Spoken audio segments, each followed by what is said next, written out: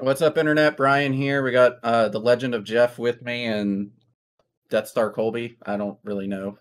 He's a technician somewhere. Look, with the gunners and stuff, he fits the role. But Yeah, anyways, Matt the this radar is technician. yeah. We are recording our first podcast, and so we're kind of playing things by ear. We haven't really discussed how we're going to do this, what we're going to talk about. The idea is just to talk and see where we go with all the bajillion things that we're all interested in. So I will start off by saying, depending on what we get into, there very well could be spoilers for things. If you're worried about that, we'll add spoilers in the description. But it's kind of where we're at. So crazy week this week. So I'll just talk about some random things I've heard about, kind of circle around, and then we'll see where it goes from there. But for me, I'm a big pinball fan, in case anyone didn't know, but it was leaked that there's a Mandalorian pinball machine that's going to be teased on May 4th and revealed on May 11th. So I'm excited. Did you just hold a Mandalorian like beer cozy up like no one knows what the Mandalorian is? Is that what's happening here? I want to make sure. Okay, all right. I'm like a product shows person on I don't know. I've had a sip of beer, so I'm gonna be stupid. See, Get you're more getting sip, I think, you're about getting over lower. 40. You're But getting lower every time because the first time it was like a beer, and then the last time it was half a beer. Now it's a sip. Man, come on. yeah, it's this I'm already hammered. I had 13. sips. But anyways, I'm excited about that. So that's cool for me being in the pinball world that I am. What about you, Jeff? Anything interesting come up this week in the media? Is this where we pronounce our love to each other? Then we're gonna run off. No, that was off camera, man. Okay. We weren't Yeah. recording then. The bromance is real. I'm gonna be talking about NFTs, which I don't know what it stands for. I just know I've been making money doing it. Non-fungible tokens. Yeah, it's something that you can buy online, and there's really no proof that you own it. Yeah. Non-fungible Actually- means they're not actually, made there's- of mushrooms. There's proof that you're the only one that owns it, but yeah, it's weird. It's very weird. Yeah. I got into it a couple months ago, and I've made pretty good money with it. So Colby and I used to be big into the crypto craze, doing Bitcoin mining and stuff. I remember that. Yeah, that was fun. What was it we used to mine? Zcash? Yeah, typically I did Zcash, a little bit of Zen, some Ethereum, but just mostly Sound like we're talking about drugs. yeah. Future. Yeah. Speaking of fungibles, but yeah, it was cool. I mean, we did it for what, 6 months or so, maybe a little bit longer. I mean, I ended up making a pretty good profit. I ended up selling all my hardware after the fact and ended up not only recouping my investment, but made quite a lot more. But just got to the point where 5 video cards couldn't compete with, with whole farms of cards. So.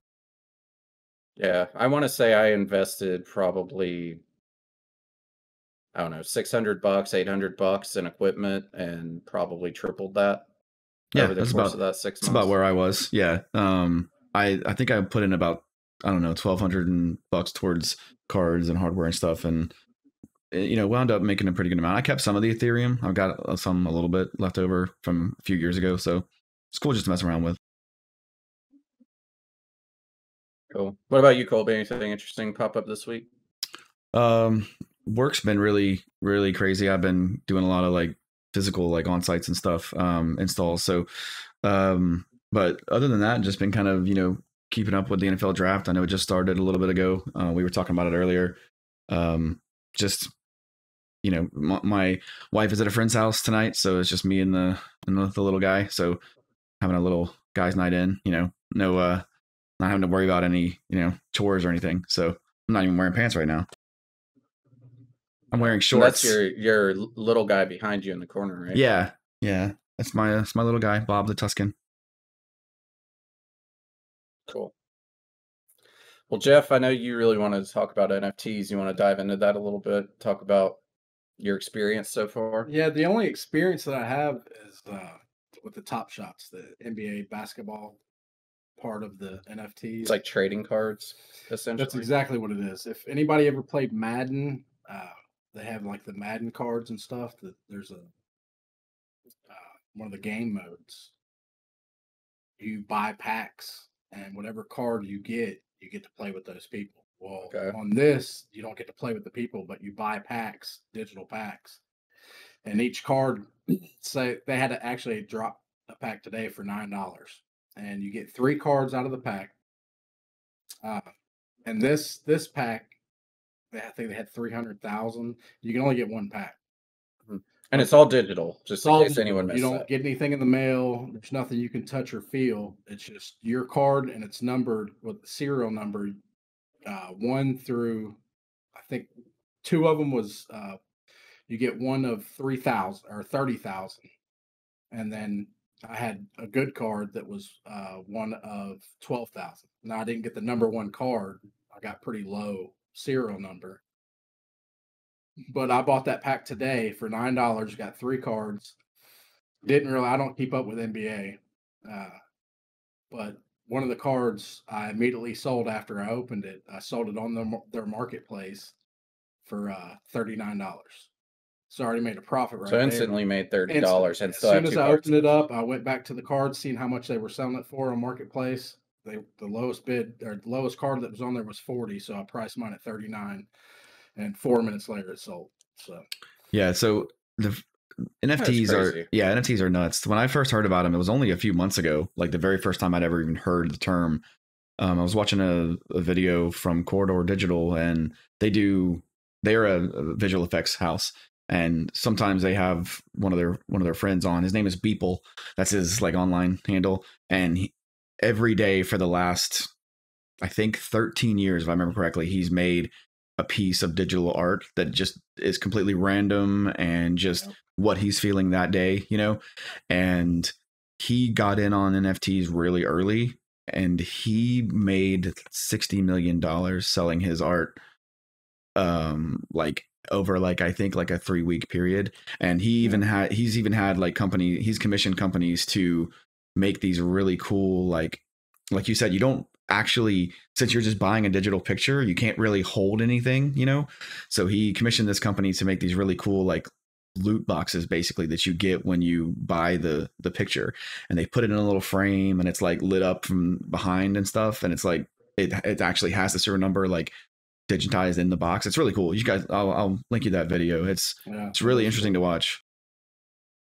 Yeah, the first my buddy Beckett, funny story about him. I actually met him playing the division, the first one, and been friends with him, gone to a football game with him, like met him in real life, and real cool guy. Well, he got into the Top Shots and was telling me about it, and he sells the little pop figures like you have behind you.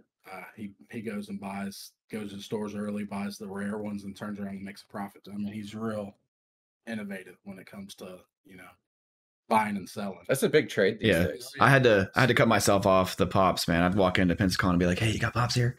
Like I had to I had to cut myself off. Right, well, I mean, like the resale market. Like you're talking about, like this shirt. Okay, so I'm a big pinball fan. Again, this is the playfield art from the Ninja Turtles pinball machine That's by cool. Zombie Yeti Studios. It's an amazing artist, but Stern Pinball partnered with Walmart and NECA to make essentially a loot box of Ninja Turtle stuff, and it's using all the art from the pinball games. It's like $60, but before you could find them in stores, they were popping up on eBay for like triple to quadruple the price. And it's like that on almost, especially with the Ninja Turtle stuff. I'm obviously a big Turtles fan, but they release a new figure and they're on eBay before you can ever find them in the store for like 4 or 5 times more than what they are new. It's like people are just making a living by going in and buying all of them and then reselling all of them. Just like that is scalping, like with the PlayStations and stuff. So to get back on what I was talking about with Beckett, he was telling me about the NBA Top Shots. I'm like, I don't understand what you're talking about, dude. Like, if I'm buying something, I want to hold it. I want proof that I want it on your wall. Yeah, something. And he was like, "No, man, listen. There's NBA players that are on the site trying to buy their own cards. Like this one, when they first dropped the $100 packs, because the packs range from like $9 to $1,000. But when they first came out, when I first got into it, whenever they dropped a pack, if they had $100 pack, $99, they'd only do 10,000 packs. So whenever you got to go to their site whenever they say, okay, whenever the queue gets up, go on there and click on join the queue. Well, everybody who has the app clicks on the button and you wait until like 2 o'clock. Say the drops at 2 o'clock. So when it hits 2 o'clock, it randomizes and puts you in a line, a virtual line. If you're not 1 to 10,000, you don't get a pack. Right. Yeah. Well, that's crazy. The first pack I got was $100 pack, 10,000 people. And it took me like, I think it was like 3 hours. And I was at work. I was like, dude, I've got to get so I'm like, Beckett told me, he's like, don't back out of the page, it'll kick you out of line. And so the whole time my phone seemed like every 30 seconds wanted to like turn off. So like I'm like keep tapping the phone, like, okay, so my screen would stay on. Well, I get the pack and it wouldn't let me open it until the next day. I guess their website crashed or something. So I get home off of work and I'm click on YouTube and I don't know if y'all know who Pat McCaffrey is. He's an old Colts. Yeah, he's a punter. Kicker. Yeah, he's got a podcast on YouTube. He's hilarious, dude. He's great. Well, he's got the name of the title was like NBA Top Shots, and like I'd never seen any publicity before that, and I was like, oh shit! So I click on it, and he's sitting there, and gets an NBA player, on live feed, and they're talking about how they didn't get a pack. They were in the virtual line. You snubbed them. Yeah. And I'm was it a live show? You should have called in and been like, yo, I got this pack for you, yeah, man. I got the pack. Well, what's crazy is I told Beckett and all my buddies we're all in it, all of us on the Xbox together. I told him about it. He was like, dude, that pack is going on eBay right now for $8,000 unopened. The one that you have? Yeah, the one that I got. No way. I'm like, what? So he's sending me these screenshots. So I get on eBay and I'm like, holy shit. Who was in it? Like what players were in it? Like you had a chance to get like $30,000-$40,000 cards out of this. Oh, got you. Okay, got you. So I was like, well, how the fuck do I sell it on eBay? Yeah, seriously. Why are you talking to me? Let's sell it. If that's guaranteed $8,000 right now, and I spent $100, like it's sold. Yeah, there's your gaming computer. Well, he told me, he said that he's like, you can, but you take the risk is whenever, because you can gift cards and gift people, like say I get the pack and I would open up the cards and then I would get their screen name. Like if I sold it on eBay, I would get their screen name through the site and then you could gift the cards to people. But then if they don't pay up, you're fucked. Well, here's the thing. If they buy it through eBay, they can say, yeah, I want it. And then you sell it to them. Well, then you can go on your phone and go ahead and send them the cards. Well, they can make a dispute with eBay and say that they never received the cards and it's all virtual. There's no proof. You know what I mean? So then it's like becomes a shit show. So I didn't sell it on eBay. I know they have dedicated places to sell it, though, don't they? Don't they have like exchanges you can go to that are like accredited places where you can sell the tokens? I've seen that. I've seen that with the art stuff where it's like that you get a certificate of authenticity and all that stuff saying you own the actual token. Right. So I wound up not selling eBay. I just opened the pack, and I believe it was 3 cards. I didn't know any of the players. I was like, well, fuck, dude, I just got a shitty ass deck of cards, for $100. But you can't hold. And so I look on there and my highest price card, the one that sold for the lowest or was selling for the lowest on the marketplace was like $1,300. So I immediately put mine for $1,200 and sold it instantly. Oh, really? You sold it? As soon as I put it on there, I refreshed the page and it was already sold. So I made $1,200 that fast. Damn, dude. Congratulations, dude. That's awesome. Yeah. When was that? Today? Yeah. So this was when I first started. And that got me hooked. I was like, well, this shit's real. Dude, that's how we were with Bitcoin. The first time I sold like a coin, I was like, holy shit. People are buying this. What the fuck wrong with people? When I first, mined my very first like Zcash, I was like, I still don't understand it. Like, it's just math, and then you sell it and it shows up in your bank account and you're like, all right, it's real, Yeah, yeah, it's really cool. So I've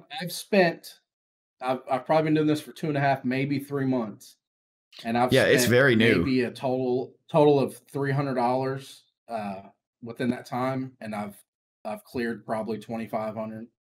And I Damn, got dude. Courtney into it, and she's spent about $200. She has like 18 in her account. That's awesome, man. I'm Keep not a that up. basketball fan, but I'm about to install the I do app. not. I haven't watched a basketball game since I was in high school. Since I played basketball, You're not missing much. You know, I'm just not a basketball fan. That's insane. That's So nuts, that's man. what. But they have Garbage Return? Pail Kids, Yeah. Street Fighter cards. I mean, they've got Damn, all dude. Sega. You know Pokemon's got to be up in there. They're doing Pokemon. They're doing NFL football coming up. It's all licensed. Like the NBA Top Shot is licensed through the NBA. Yeah. I mean, it's legit. Well, Sega just announced they're going to start doing NFTs like with their video game franchises like Sonic the Hedgehog and stuff. That's nuts, man. And that's supposed to start like later this year, I think, which is probably going to be insane. Like, it's so weird to me. Like, it's cool that you made a lot of money. Yeah. Like, that's great. But that's a huge return on investment. Yeah. Yeah, But that's probably not typical, but I- still, I I mean, don't- it's cool. I don't understand people's fascination with like owning digital stuff that's digital only. Right. Like, I get like digital media, Like is crypto, you super can use convenient, like to actually movies and buy stuff. physical stuff. You know, you can use Bitcoin to buy a physical thing if you had to. You know, but NFTs are like, I'm with you. Like, I'm still trying to figure out like what is the point of it and how it even works. It even branched out into other stuff like with a trading card. Like I collected trading cards when I was a kid. I played Pokemon and I collected Marvel cards, football cards, and everything. And part of the fun was having your big binder with all your card slots and being, look at all this cool stuff I got and having your hands on it. But what are you going to do now? Like, just, hey, look at this card I've got and hold your phone up to Yeah, somebody. but I mean, Yeah, I could give a shit less about the cards. at this point, just well, I make the know. I money, mean, you know you're what I'm in it for the money. But, yeah, I mean, but what I mean is like, but like collectors, like with the painter and stuff. I mean, you carry around a big iPad. Like, look at this, isn't it beautiful? yeah, Like, yeah. it'd be different like if you were buying the rights to that art and then you could Like if you were using digital, license it or like if you were reuse it or using something. digital currency to pay for something physical, that would be a little bit different. But this is literally you're just buying air. You know, it's cool. I mean, but it's also like right. in your case with the Beeple guy you were talking about, like if you bought a piece of his art for $1 million or something, if you then had the rights to mass produce whatever that art is or sell it or license it or do something to profit off of it, then I would like understand it more. Well, that's what a lot of people do. Actually, a lot of people would like resell, like buy his original art and then like resell it and say, "Hey, I've got one out of 10. They only paid $1,000 for it, right? But they may sell it for 10,000. You know, he makes all the money up front because he just sells all of it to the first buyers. And yeah, he probably could make more money if he sold it to like individual people. But he's like putting a run together, and he's like, "Here, I'm selling these 1,000 pieces of art for an hour. Get on it." You know, so he just gets in and gets out. You know, he made 60 million. That's nuts. Crazy. Yeah, it's crazy. Because it's like digital movies. Like it's really convenient to be able to watch a movie on my phone. Yeah. Like, but if Google Play ever goes away, and yeah, that's a joke because Google probably will never die. But when those platforms go away, so does your content. We love you, Google, if you're listening, as we post to YouTube. Yes. One of us. Web crawler was my jam, dude. Yeah. Web crawler was awesome. It, dude. And don't mess up and put the L and W switching because I went to like some porn site. Yeah, but I mean, like you're an Xbox gamer, right? So you probably have digital games, right? Most of your games are digital, right? I haven't bought a disc game, and I can't tell you how long. What happens? Let's say 10 years from now, the current Xbox is dead, like, and they shut their store down. Like, you don't have access to any of the stuff you bought anymore. Yeah. Well, in 10 years, I'd hope there would be something that. Yeah, but I mean, a lot of people like to revisit that stuff, though. Like my old Nintendo games, like how many people go back and play those old cartridges? Like if that was all a digital storefront back in the 80s, it wouldn't be around anymore. I have the same feeling about that, but I'm kind of on the fence. Like, you know, I used to love like having my like CD binder full of games that I would just flip through and be like, here, let's play this. But then other times I was like, oh, you mean I can just like hit a button and play the game immediately without having to even put the disc in? Like, what a world, you know? So it's kind of like, and see, the reason I've switched to pure digital is because me and my buddy Jake, we file share like through Xbox because you do the home Xbox, right, and they're set up like that, and I think it's to get people to do like the digital. incentivize it, because they know people do that. Yeah, I'll take the risk with Xbox's servers not shutting down versus me like losing a game or scratching it or whatever, you know. Right. Because that was another big thing, especially with disc. Oh God, it's horrible. That was the worst. So here's the other interesting tidbit with that too, though, is there's also been platforms where, and this has happened recently, I saw it pop up. I can't remember what service it was. It might have been Apple, but someone's account was suspended, and as a result, they lost access to like thousands of dollars worth of movies and music and everything. And Apple's argument was, you don't actually own any of that. I remember seeing about that. Yeah. And so, like, you're not. That's an interesting debate. That was Ron Perlman, wasn't it? And, well, Ron Perlman also had that issue recently where they tried to force him into repurchasing stuff that he's owned since the first iPhone came out, or iPod came out, I think he was saying. But it's just an interesting concept of, when you buy something digital, do you truly own it? Yeah. And kind of like with these NFTs, like, I really don't get that, because I could take a screenshot of it and now I have a copy of it. Like, it's not legitimate, but as far as from a collector perspective goes, I've got it. Right. Yeah, I think it's one of those things that like you should watch that video. I'll send you that link because they really kind of go into it. But like once the token is minted, because you don't mine tokens, you mint them. You have to like pay a certain amount of money to mint the token, and then this centralized governing body basically says, okay, this is the code, you own it, and no one else can use it. And it's sort of like a one-time use thing. So there are ways to validate it on the blockchain. So it's yeah, I see what you're saying though. It seems like it'd be way too easy to exploit, you know. If I'm right, because like if I'm a basketball card collector, like in the example of the basketball stuff, I don't care if it's legitimate necessarily. Like, look at my screenshot collection of all my cards, like that I don't. Yeah, but that's you though. That's you though. Most collectors want to be able to prove that this is the one of a kind, that they own it, you know. But I mean, I agree with you though. It is kind of. I guess it's like owning an official movie prop or something. Like, you do want it to be authenticated, right? If you're into that thing. So I don't know. I don't completely get it, but not that he gets. I really don't either. I think it's one of those things that like it's just sort of the natural progression from, you know, PayPal in the 90s, and then people were like, you can just buy stuff with a digital account. What is this? And then crypto, and now NFTs. I think it's just like the natural progression, and you know, 20 years from now, like it'll be something totally different that like doesn't even make sense. Like, you know, how video games can sell, you know, armor kits online and like weapons and stuff for real money just boggles my mind. And I say that as someone who plays Star Citizen, a game that sells starships. I get it. It's like it's you know, it's crazy. And we probably don't even want to talk about how much money you've spent on that game. No, we will not be talking about that. So I'm just kidding. Well, see, let's go back to where you said like with the video games and stuff. Mm-hmm. I guess I compare it to like how whenever debit cards first came out. Yeah. You know, yeah. like it's just a new way. Swore up and down that he would never. I want cash in my wallet. There's no way I'm getting one of them stupid cards. Yep. How do you know how much money is going to be? You know, like because it's something new. You're so used to everything. It's 10 always years from now, hand-to-hand exchange. NFTs will just be like the thing, you know. In that same vein, though, like Sony was about to shut down the PlayStation 3 store. Like PlayStation 3 is 2 generations behind now. Yeah. They still have servers online somewhere that they're paying for to maintain that store. And people were so adamantly pissed about it that Sony changed their mind about it last week. Because like if you had a PlayStation 3, you weren't going to be able to go download any of your digital games anymore.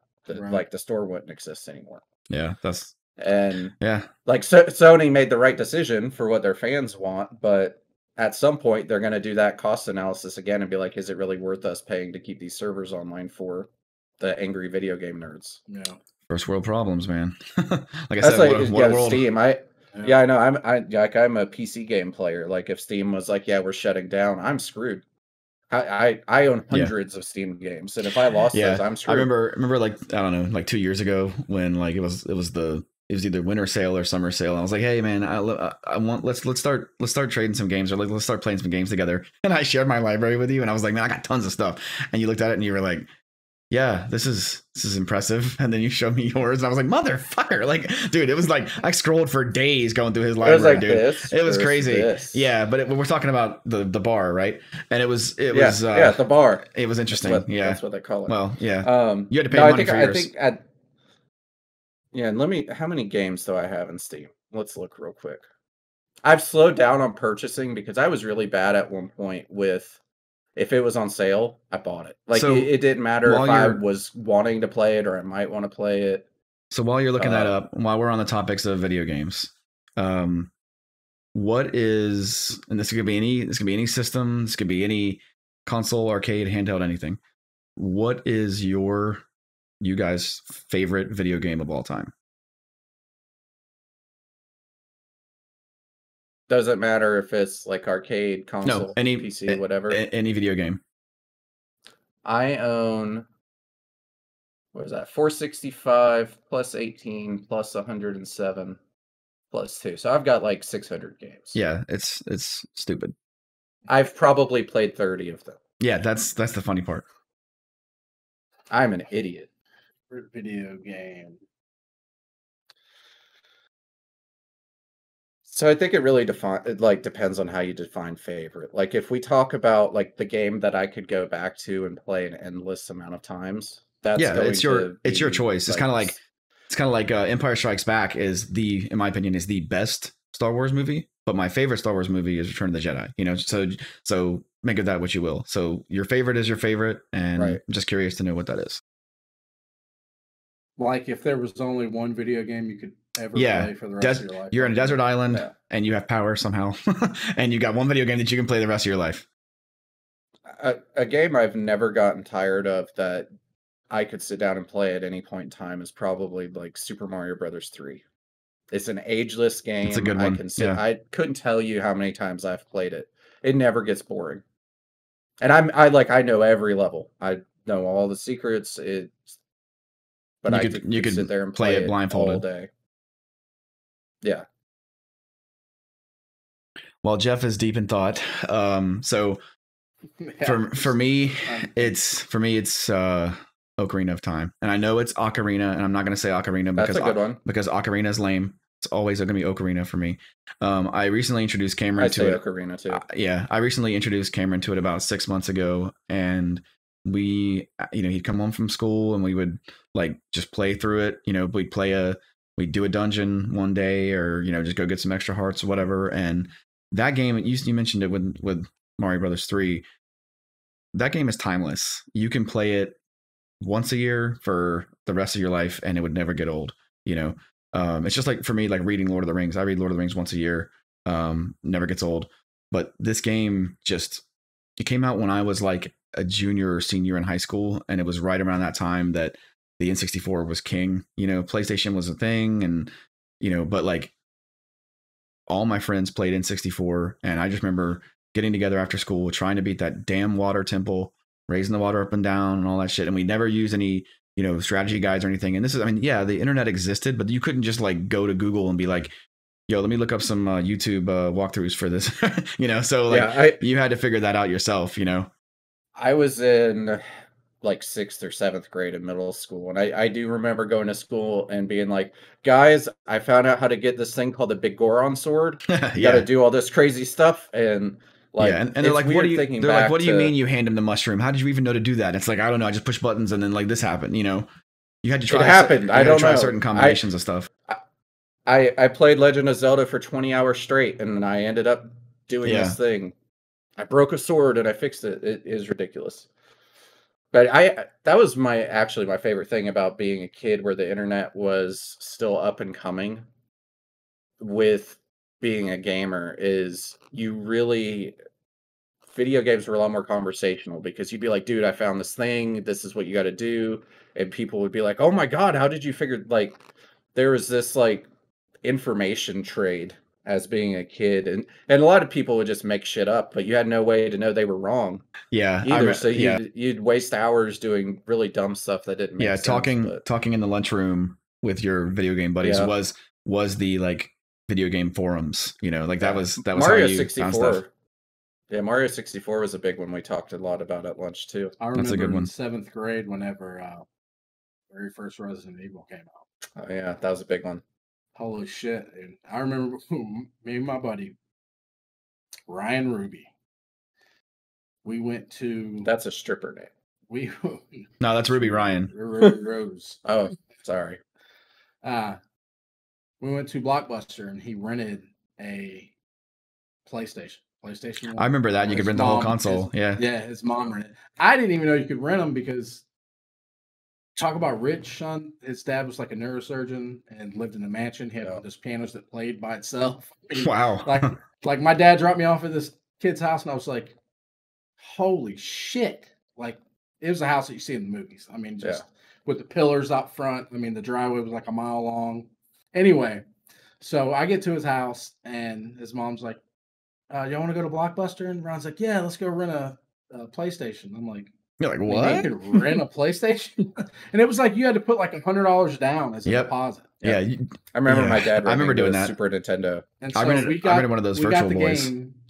We got the game and stayed up all night, scared to death of a video game. And now looking back, it's like, man, this game's, you know, it holds its weight, you know, to some degree, but like we were terrified. I remember one year, like when you say staying up all night, it reminds me of this. Whatever year it was, Twisted Metal 2 came out on PlayStation. I got it as a Christmas gift. And I played that game for so long that when I finally decided to go to bed, I remember like laying down in our bunk bed and staring at the ceiling. And every time I closed my eyes, I was just seeing cars explode. Like I couldn't sleep because literally I was seeing like exploding cars in my sleep. I actually hallucinated playing the first Mario game too. Like my parents brought me to the hospital because I was like, look at the turtle coming out of the hole. Oh my God.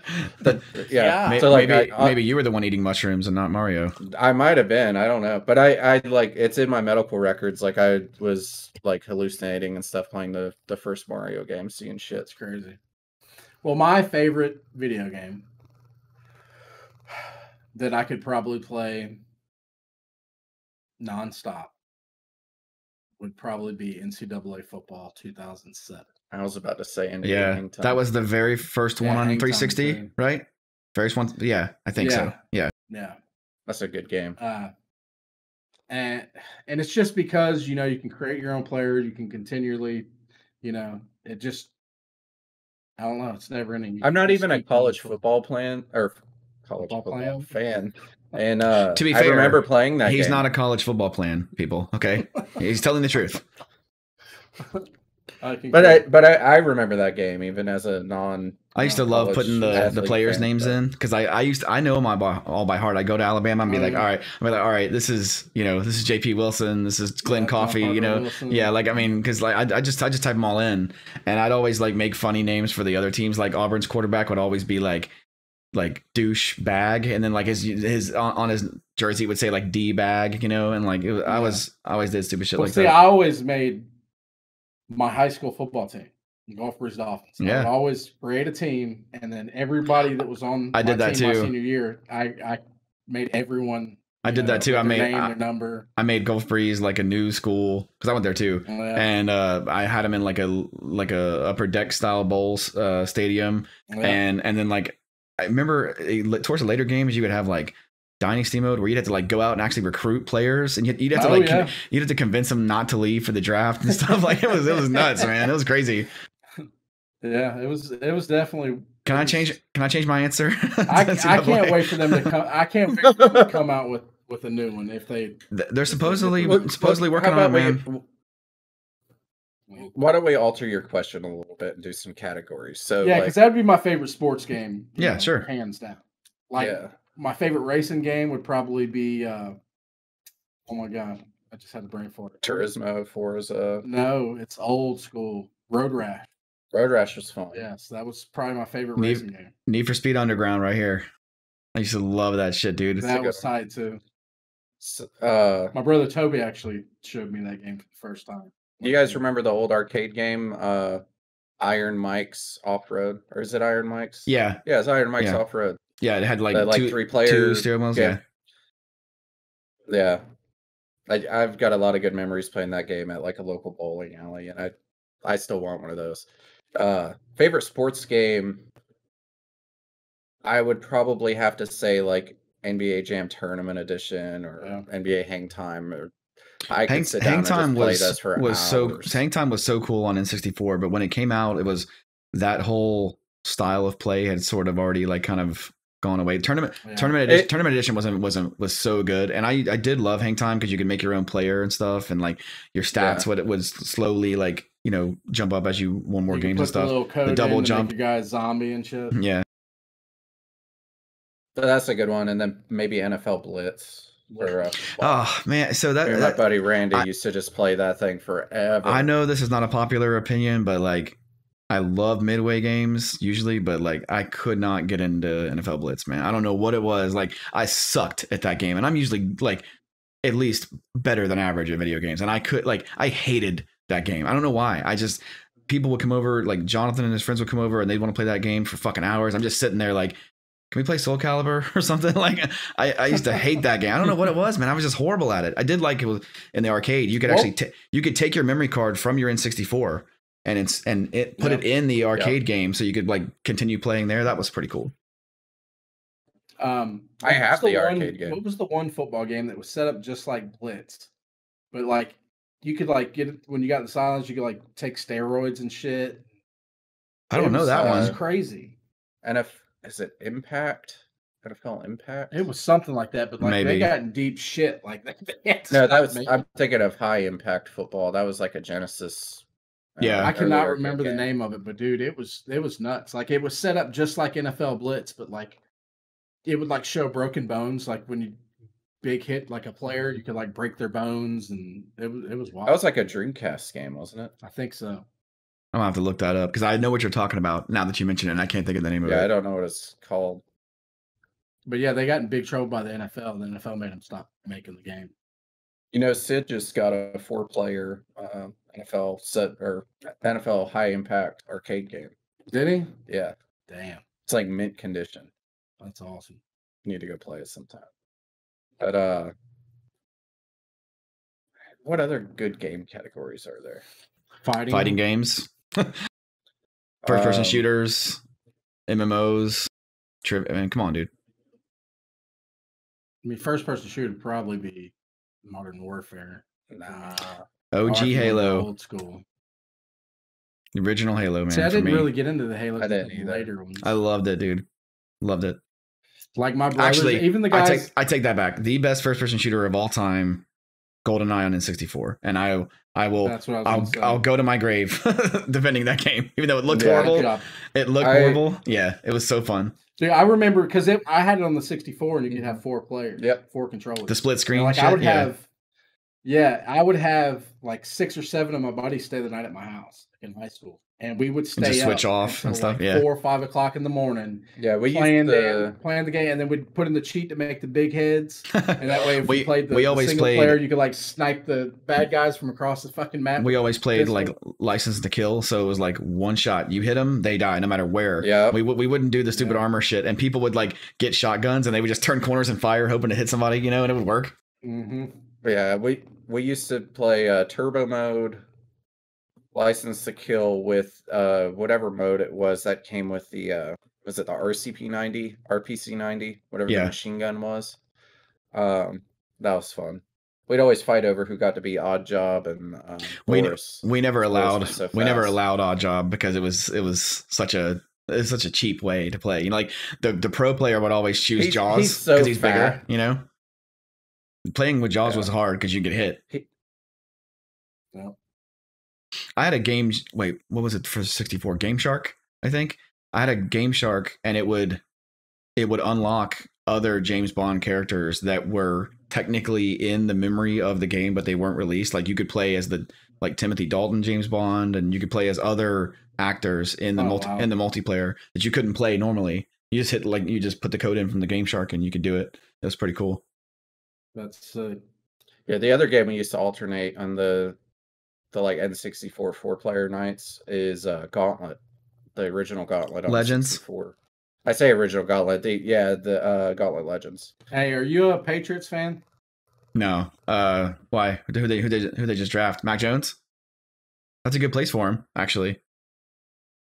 Well, didn't mean to cut you off. No, you're good. I just knew you'd be happy. But no, Gauntlet Legends was a fun one. You guys in your draft. I know. Such nerds.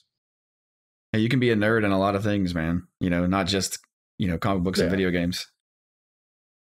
I had that argument with somebody actually a couple of years back. They were making fun about sports ball stuff. Sports and I was ball. Like, dude, they're being like sports people can't be like fanboys. Yeah, right. It's like being a sports fan is like one of the original forms of being Absolutely, a fan. Yeah. Like that's where it comes from. Fanatic is, and that's where the word comes from.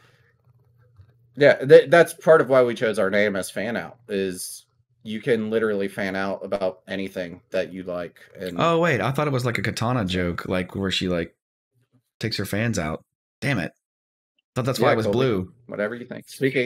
Speaking of best fighting game is probably MK2 or Ultimate Mortal Kombat 3. I like MK2 more, but yeah. Ultimate just has that smooth MK2 more. Ultimate has that smooth combo interface where you can do the juggle combos and then knock them up into the next area. MK2, you had to create your own combos. And speaking of Katana, she was a bitch if you knew how to use her, dude. She could keep people in the corner with the fan and that energy thing she did. I loved that game, dude. Loved that game. Reptile.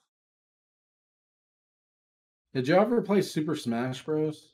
I played last night, yeah. I've never played that game. So we're going to have to change that. I never got into it. Jonathan and his brothers always wanted to play whenever I was over there hanging out. Eric and Jeremy, his brothers, always wanted to play. And another game I sucked at. And I just didn't like it, but they would play for hours, dude. They play for hours. They still play that game. Yeah, I've got a cousin, he he might be world champion as far as I know. Yeah. That's all he ever played. My wife, she is amazing at that damn game. Yeah, I've never played it. Not one. Her and her friends are like competitive level players. That's crazy. Like I thought I was good, and then I played her, and I was not. But I think the game might not be structured enough for you, Colby, because I know you like to figure out systems and stuff, and that game is very loosely put together. Did you ever play Marvel Ultimate Alliance? Yeah, that was a fun one. It was original Xbox title. They ported to 360, so if you played it on 360, it was still playable, but it had the original Xbox graphics. But Cameron and I are about to start playing that now because he's really into the Lego Marvel games, and I wanted to start playing some they're fun, but I wanted to start playing some real. It's very similar games. Now, actually, isn't that like the top view? Yeah, it's sort of like back and top, almost like a Diablo style game. Yeah, I've played. You pick 4 people and you build your team, and they all have their moves that they can combine together and stuff. Right? Yeah, it's super fun. The original Xbox and 360. Yeah, it's a great story. The third one came out last year for Switch. I forgot about that. I never played it. Yeah, it's the Infinity Stone saga. So you should check that out. Apparently, it's pretty cool. We have a Switch, but it is definitely my wife's. So it's almost never actually here. And I'm really weird about the Switch too. The controls are too small for me, so I can't play it. I can't do it mobile mode. So if I can't hook it to the TV and play, I'm not gonna play it. Thanks, Nintendo. Also, a really dumb feature because we were playing Super Smash Brothers last night with her cousin that was getting ready for surgery, so we were playing online with him. And even though we have 4 controllers at home, you cannot play a mixed match of local and online play for that game. If you play online, it can only be 1 player local, even though it's a 4-player fighting game.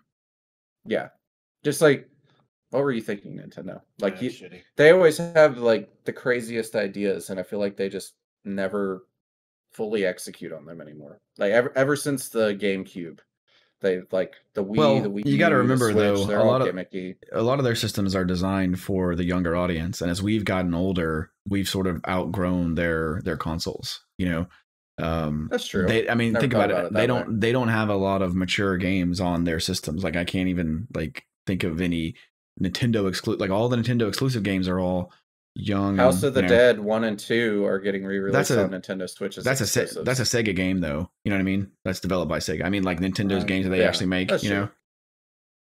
Yeah, it is an exclusive though. Yeah. Okay. But you're right. Like Nintendo's, their money is in age-neutral entertainment. Yeah, like anybody can play. pick up one of their games and have fun.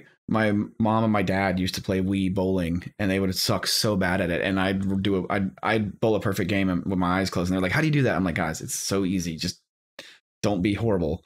And you just do this. You flick your wrist at the end, and it curves. It's easy. The Wii. I'm one of them lazy people because when we go to play somebody with the Wii, I figured out you could just sit on the couch. Yeah. And do the motion.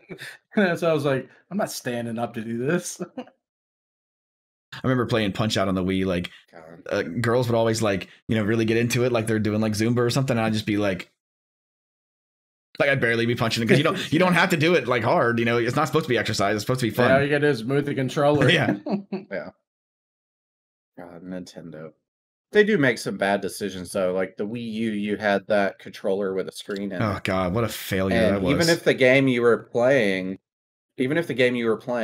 didn't require that controller, it still had to be charged and on to play the game. Yeah, it was a weird thing. Plus, it had that like supplemental screen. Like if you played the Mario game, like people who weren't actually like playing the controller at that time could like give you buffs like on their other little screen. It was like, what the hell is that? It was so odd. Yeah. Or I don't remember what game it was, but you would pause it to look at the map, and instead of just seeing the map on the TV, you had to look down at your hand. I'm like, I have to pause it, just show it on the screen. Yeah, that's a dumb decision. That's design flaw. But it's one of those things where like Nintendo makes a lot of gimmicks that they just don't fully think through and execute on. Like the Switch is one of the better examples of execution, for sure. It's not my cup of tea, but well, they're certainly designed to fail. Those things have more charger problems than anything I've ever seen, dude. It's crazy. You can buy broken Switches on eBay for like $20 and repair them. So, interesting trivia for you guys. Did you know that Nintendo and Sega have built a game console together? Like when? Like now? They're building it now, or it's a long time ago? No, like it close to 10 years ago. Have you ever heard of the Sega Triforce? That sounds like something in Japan or something, right? Yeah, so if memories, it's an arcade-based console that's built off of a prototype Xbox that Sega, Microsoft, and Nintendo collaborated on. Interesting. To make arcade games with. Yeah. Can't say I've had the pleasure of playing that one. If you've ever heard of, I think it's the Sega Naomi. Yeah, that's their version. That's their version of JAMA, basically. Yeah, it's a JAMA-based console, but it's built off of a prototype Xbox that has extra RAM. Interesting. And it uses a different disc. It uses a GD-ROM. Oh yeah, well, which is a game disc ROM. I was gonna say game disc used that. It was like a 1 gigabyte optical disc, which at the time was ridiculous. Yeah. So I thought that was interesting. I found out about that a couple weeks ago, and I was like, "Wow, that's something that most people probably wouldn't know." But the big three have actually collaborated on a gaming platform. Yeah, no wonder it failed, right? It's like there were Yeah, I was gonna say. So Sega actually is closing down their arcade division and selling it off. Interesting. So it's like a years ago. So it's like a one of a kind item. Probably. Yeah. Yeah, pretty soon we'll be connecting to Microsoft instead of Discord to do our our videos here. We'll see how that goes. Well, that's ridiculous. Supposedly, everything up. Discord just denied that. Apparently, I think so too. Well, speaking of like Microsoft, is just, I mean, they don't ever pull any punches. Do you? I think it was the original. I think it was the 360 where like they contracted some third party company to develop the Rumble feature for the controller, right? Sony in the PS3 used the same company to develop the Rumble feature in their controller. Microsoft found out about it, bought the company out, and then sued Sony for using their stuff. So if you remember, like the very first like launch titles for PS3 like were delayed because they had to redo the Rumble feature. And it was just like, that's such a Microsoft thing to do, man. Like that was awesome. You know, talk about it. Talk about flexing. Like that was awesome, dude. Yeah. That's kind of what they did with Obsidian. I mean, PS players really like, Obsidian games. Okay, we'll take care of that. It's Xbox exclusive. Yep. And what's funny is most of those games actually do play better on the PlayStation. Yeah. Like out of the two. All right, shut your mouth. We're going to disconnect right now. I'm not saying I'm a Sony fanboy. Like I own a PlayStation 4, but that's only because Final Fantasy VII Remake was an exclusive for it. So I found a used one. I didn't even give Sony my money directly. And then bought that game, played it, and it's collecting dust now. I get the itch to play that game again sometimes because the original Final Fantasy VII I probably play every couple of years. I'll play through it again. Fun fact, speaking of trivia, this isn't really trivia, but I have not played a single second of any Final Fantasy games ever. If you can believe that. I feel bad. I think last year was the first time I ever played one, and it was maybe for an hour. Yeah, I've played every RPG known to man except for Final Fantasy. I don't know why. I just never I never really had the systems. Like I was always a Nintendo person and an Xbox person, and they were, I mean, I think they were there, but like by the time they were released on those, I was playing other games and stuff. I never got into them. They're definitely while they're a very popular RPG series, they're still pretty niche in their gameplay style, especially I didn't like their art style either, personally. That's just... Well, I love the guy that does their concept art. They've been using the same concept artist since before the first game, and he does some amazing stuff. And the same composer did most of the games too, which I actually went to a concert, like a symphony concert, and he was like 2 rows in front of me and my wife. And that's cool. Fanning out the whole time. But I get it. I don't know if it fan out. I've played and beaten most of the Final Fantasy games. There's a couple I skipped, but some of them definitely stand out more than others, story-wise. And really, that's the thing for me. It's like playing a book. Like you're reading. Yeah. The gameplay isn't the most exciting. It can be exciting if you're into the turn-based games, but really you're reading through a story and interacting with it a bit. So did you ever give one a shot, I'd make recommendations for you. Yeah. Did you ever play that Lord of the Rings game? It was on Xbox called The Third Age, and it was all turn-based, but it was about, so it took place the exact same time. I haven't. Yeah, it's really cool. It takes place the exact same time that Fellowship of the Ring takes place, but basically this other group of people is sort of like kind of like the backup Fellowship, and they're helping them. They're like clearing some stuff for them to make way for the real Fellowship. They're kind of on the sidelines. It was actually really cool. Like you go into Moria and you fight the Balrog and stuff, and it's totally turn-based. And that was my first true turn-based game. Like you played KOTOR on Xbox, right? Knights of the Old Republic. Yeah. So that was what they called real-time turn-based, where like you choose an action and it'll just keep doing that until you choose something else, right? But I'd never played a true like go stop turn-based game, and I got into it, and it was cool. I probably would enjoy Final Fantasy. I just never really played it. Yeah, if you ever decided to venture into it, there's definitely a couple that I would recommend over the others that, like, I have revisited many times, that are just really good stories. Final Fantasy VI is probably the best storyline in all the games. It's just really, really good. Back on Super Nintendo. It originally released as Final Fantasy III in the US, but it was Final Fantasy VI. Yeah, I remember hearing about that. Yeah. And they did like a renumbering thing once the PlayStation came out to kind of realign things so that 7 could launch more universally. But 7's also really good, but a lot of people have this misconception that 7 Remake is actually a remake, and it is not. It is a sequel. I know that Interesting. the title is confusing, but kind of like what we were talking about earlier, where like middle school, high school, when we were growing up, you didn't really have internet stuff. Like you just had rumors from friends that you'd play through. Well, Like there's a big Ermac. event that, yeah, exactly. Like most people know by now, like in Final Fantasy VII, there's a big event in the game, and it is like tear jerking. It makes you sad if you're invested in the story.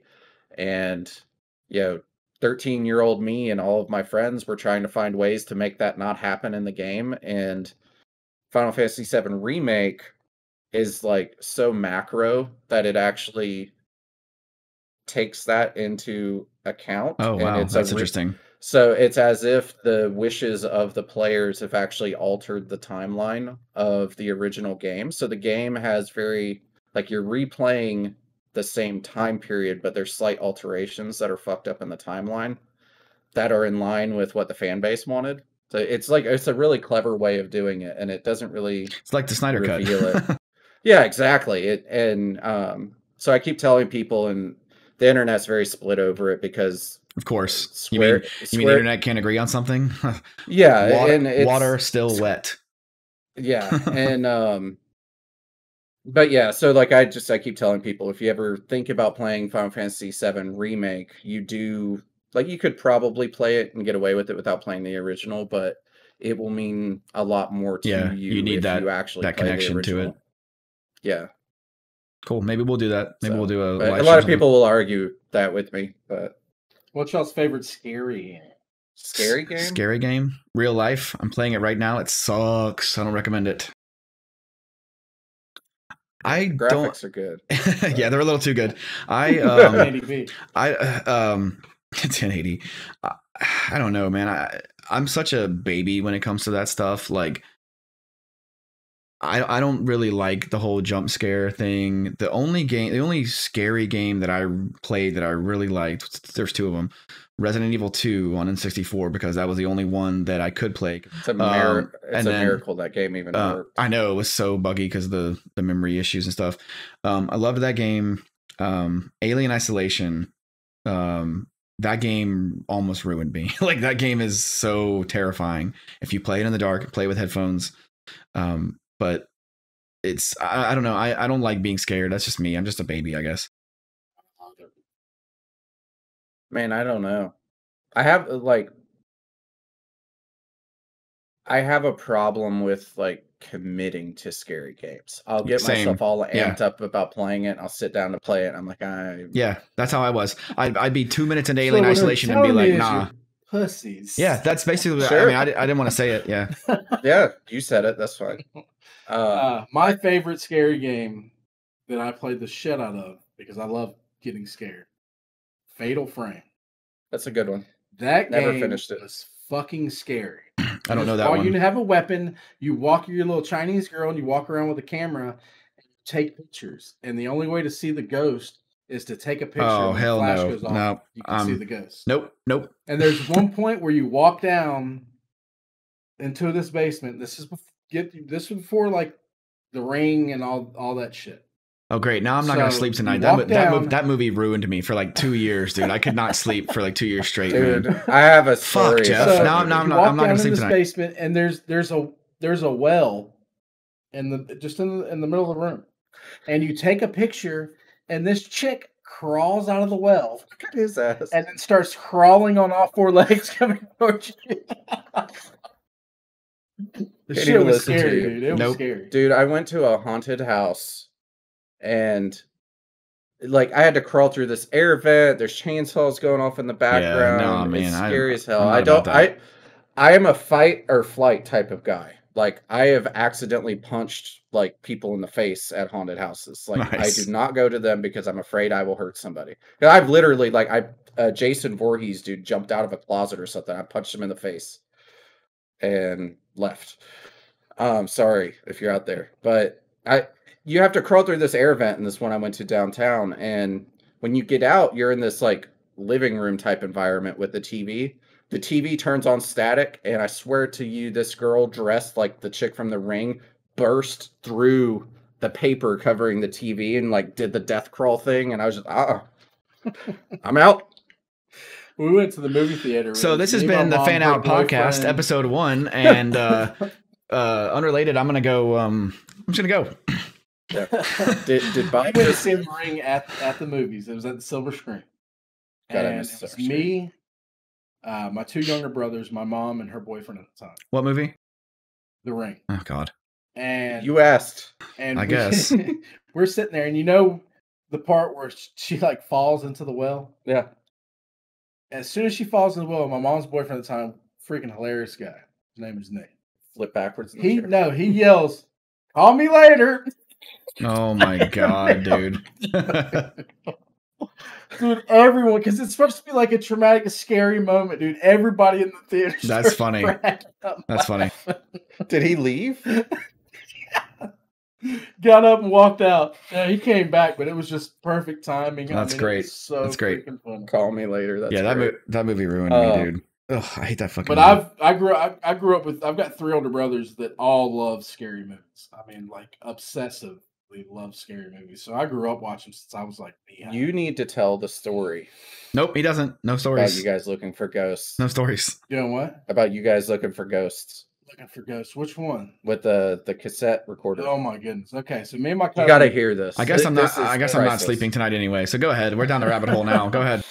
Me and my cousin lived over in Pensacola. We had lived in a duplex. So this duplex, like as soon as you open the front door, you got the kitchen to the left. Straight ahead, a little bit to the left, is the living room, and there's a bathroom underneath the stairs that goes up right as you walk in. You open the door, what you see is the stairway, the kitchen, the living room, and then there's a door that goes into the bathroom, little half bath underneath the stairs. And the 2 bedrooms were up top. This isn't even the story I'm talking about. No, it's not, but I'm going to get to that. Okay. So I was like, this is terrifying so far. I'm terrified. We've always said that this place is haunted. You know, we hear shit. We'll be the only ones there. So I'll tell you the scary. Where was it? What happened off of Kipling, over off of Olive Road. Okay, yeah, I know where that is. So he's my cousin it on his map never goes. Yeah, there. my cousin. I used to live right near there, Northwoods. Him and his wife get married, and they go to Hawaii for their what is it? Honeymoon. Well, there was a chick that lived in the adjoining complex. You know, the same complex we did, just right next door to us. Well, the 2 complexes are set up the exact same, except they're just opposite, you know, so they both have the stairs next to each other. So sometimes when she's walking upstairs, you can hear it. Well, I'm in the little half bath on the stairs, and I'm shaving, and I've got shaving cream all over my face, and I've shaved half of my face, and I hear do do do do do do, like somebody run up the stairs. Like, that's weird. And I'm thinking, you know, maybe it's her, but it was like really loud, like right above me. So all of a sudden I hear feet run down the stairs. And so I stick my head out the door and looking at the stairs, waiting to see if somebody's coming down my damn steps. So nobody comes down the steps. I'm like, oh, it must be the neighbor. So I go to the front door, open the door. She's not there. Her car's gone. And like, she was single, lived there by herself. If she's there, her car's there. If it's not there, she's not there. I'm like, okay, that's fucking weird. So I go back in the bathroom, and I'm thinking maybe she's got somebody at her house. I don't know. So I start shaving. All of a sudden I hear boom, boom, boom, like right above me, like somebody stomping their feet on the steps above me. I left, got in my car, and went to my mom's house. Shaving cream and everything. My face shaven with shaving cream on the other side. So anyway, it was scary. But the story Brian. So you never found out like what it was? No. The next day I went back. You went back and stayed there again? Yeah, I lived wow. there. I know. I mean, obviously. But I went back the next day and ran into the chick. I cannot remember her name, and asked her if she was home, and she wasn't there. She's like, "No, I wasn't home all day yesterday. I had to do something with my parents or some shit." And you're sure it wasn't like there. Somebody above your stairs and just messing with you, right? Like, it was me and my cousin and his wife lived there. Right, but I mean, they were in Hawaii. Oh, that's right. They were gone. That's right. Wow. Yeah. Yeah, no one lived Yeah. above them. Does she have And the dogs? chick next door lived there by herself. No, couldn't have pets there. Well, So, and another, I'll tell you this quick little thing too. There was a little attic access in the bedroom that you could go up in for the attic and shit. Well, we get this bright idea. Let's go up there and look for treasure because, like, I'm obsessed with finding treasures. You know, like somebody's put stash money somewhere. Yeah. Find it. Fucking pirate. So we go up there and there's a firewall with people that don't know, you know, building. They build when you have adjoining apartments and stuff. They build a firewall in case one unit catches fire. It's makes it hard for the other building to catch fire. And basically, it's just, you know, plywood that cuts the two units off. Well, somebody had taken a hammer and looked like beat a hole size of a person so they could get back and forth between the apartments. It's probably And me the, and it my was probably the cousin- homeless guy that was living above there that was on the Get stairs when she this. was gone. So we get the flashlight, and every one of the chicks' vents, like the ductwork that goes into the vents for the air conditioner, the insulation had been raked away from all the vents. Some dude was going up there. So we being went and a creep. told her, and she said, "Yeah, my ex-boyfriend used to live in y'all's building, and when we split up, he was climbing up through the attic and peeping on me like a peeping tom." I was like, Oh, "That's Jesus fucking Christ. creepy." That was probably him, dude. Yeah. So no, well, That's there was creepy. nobody up there at the time. It was So his ghost. me and my cousin, we go and watch the movie White Noise. Oh, Jesus. And you know, you turn the Screw that TV on and movie. listen to static and, you know, communicate with the dead. So we get this little cassette tape, little recorder, and we go around the house after we watch the movie and we're like, we're gonna find ghosts. We know the son of a bitch is haunted. So we go upstairs and turn the TV on, Old tube TV. old tube TV. So he turns it on and puts the volume up, and there's no volume. And we're like, what the hell? So he's got it cranked all the way up, and there's no volume, no static noise. So he says, "Will the ghost of this room please make your presence known?" And all of a sudden, the TV goes, pop, pop.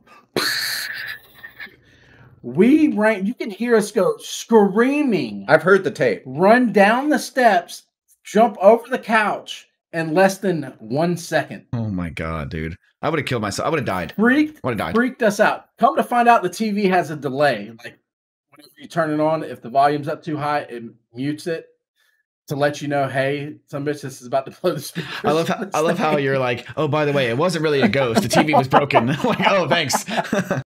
But it was super scary, super Yeah, funny. If you ever hear crazy. the tape, We need to like digitize that. yeah, my posting. cousin's got it. It's freaking hilarious. No, I plan on sleeping for the next 2 years. I'm good. You guys can listen to it all you want. It's funny. I like being scared. Yeah. I think the best, I don't know, my favorite scary game that I want to finish is Alien Isolation, but I'm a chicken shit. Yeah, I that got game, that game. that I've game's never that played. game's hard to play. So it's terrifying, and you can like hide in lockers and stuff. So basically my strategy for that game is I turn it on, I play until I find a locker, I hide, and then I'm like, yeah, I'm good. I beat it. This is enough for today. Yeah, mine is Turn off. that's about the same as mine, except I just see 10 seconds of it and then just turn it off. I don't even find the locker. It's terrifying, dude. The sounds and stuff. I'm not even. I mean, yeah, I get the premise of it, and I'm sure it is scary, but I don't know. When I get sit down to play a video game, like I want to be doing something. You know, Well, like, you I don't do. want to be able to. I want to be able to walk somewhere and not worry about. Well, if I walk over here, I'm going to die. You know what I mean? Like, It's a funny story. When my old roommates still lived here, AJ and Larry. AJ streams that game, doesn't he? Yeah, he's played through the whole thing like a champ. He's gotten most of the achievements on it like a champ too. He bought a heart rate monitor because it was increasing his heart rate so much that like he actually in his Twitch stream has his heart rate like That's posted in the corner so you can actually see how scared he's getting. It's pretty legit. But one of the features in that game is if you have a microphone hooked up to your PC or Xbox or whatever you're playing on, the game can hear you breathing, it can hear you reacting, it hears background noise, and it basically acts as the ears of the xenomorph. Oh wow. That's fucking ridiculous, dude. Like, yeah. Jesus. So like if you're panicking, hiding in a locker, and you're breathing like heavy, the xenomorph will literally walk by and be like, "There's a bitch in there." Well, I could never play And that pull game. you 'Cause my out. kids don't ever shut. Well, you can disable the feature, Oh, okay. and AJ Unplug did. the mic. Yeah, so I'm like hiding, and all of a sudden the fucking alien hears, "Dad, Daddy, Dad." here's the thing. AJ was trying to become a Twitch streamer at the time, so he's using his mic to stream, so he had the option turned off. Well, he went to work one day, and me and Larry logged into his stuff and turned the setting back on. So he has a stream where he's sneaking by the alien. He's real quiet because he's scared, and he's like hiding under this little table, and you see the xenomorph kind of walking away, and AJ's like, and it just flips the table over and kills him. And it happens like 3 or 4 times in this stream where he's like, he finally, like, he survived the aliens leaving. He's like, I fucking made it. And the xenomorph just turn around and run at him and destroy him. And he finally figured it out, but his reaction was just priceless, because he immediately, when he realized the option was on, he went to the menu and saw it, and he's like, you motherfuckers. That's awesome. That's great. It's so funny. Sorry, AJ. It was good entertainment. But that's a scary game that I'd love to finish, that I'm just not brave enough to make it through. Which is funny, because I could walk through an abandoned house no problem in real life, but Well, let's do it. there's something about the digital environment that just freaks me out. Like, I feel less in control, I guess, of myself. Like, you're more limited. I'm totally the opposite, dude. I'm totally the opposite. Like, well, you won't play scary games either. Well, you know, I'm saying, like, to play when I do though, like if I imagine myself being on that ship, actually trying to fucking hide from that alien, I'd much rather be in the video game, you know, than actually be there. When you get your PC set up and working again, we need to play a game together and record it called Phasmophobia. Have you heard of this, Colby? No. It is a 4-player ghost hunting game. Pass. Where you go to a haunted house, and you basically pick out your equipment. You got your flashlight, your audio recorder, your EMF detector. You can only carry 2 items at a time. You've got walkie-talkies, and your goal is to identify what type of ghost is in the building. So, like, is it a banshee? Is it a poltergeist? Is it, any number of, like, different style ghosts? And to beat the level, you have to basically interrogate it with all these different items to see what it reacts to guess what it is. And if you guess right, you get paid to do, like, for completing that job, and you can enhance your inventory to buy better equipment stuff. If you guess it wrong, you're out all of the money you spent on it. And it can kill you in the game. And it can kill you, yes. But that is a creepy ass game. Good too, especially you get some of these streamers that are real animated. Yeah. It's rough. You'll be standing there, and you can. It's similar to Alien. It can hear what you're saying, and it'll respond to voice commands. So it tells you the name of the spirit when you go in. So, like, if the ghost name is looking Janet, around to make sure I'm alone. Continue. Bob just moved, but, like, it'll tell you going in, like, this spirit's name is Janet. She enjoyed, cooking for her family or whatever, and blah blah blah. It tells you a little bit about them, but they'll respond to their name and stuff. So I'll play with my wife and her friends, and they'll get pissed because I'll be walking through the house with the EMF thing, being like, Janet, make me some goddamn waffles, and, like, cussing out the ghost, and it will piss them off when you talk to them like that because of the voice recognition. You'll see it spike to 10, and you'll hear, and someone will die, nice. And then I leave. No, Karen, you cannot speak to the manager, and then she just shows up and kills you. Yeah, no thanks, I'm good. Yeah, but it's crazy, like, because it'll have pictures flying around the room, and it's a wild game. It's cheap too on Steam. I think it's like my computer's not good enough to play it. So sorry, I'm out. What can you do? Dude, Bob just moved again. He's fine. It falls over. Speaking of heart rate monitors, if he falls over all the time because it's like a half mannequin, like haunted. Well, so only the torso is is actually there. The legs are just pipes, so he falls over all the time. One time he actually hit me too. It brushed against me, and it wasn't scary at all. So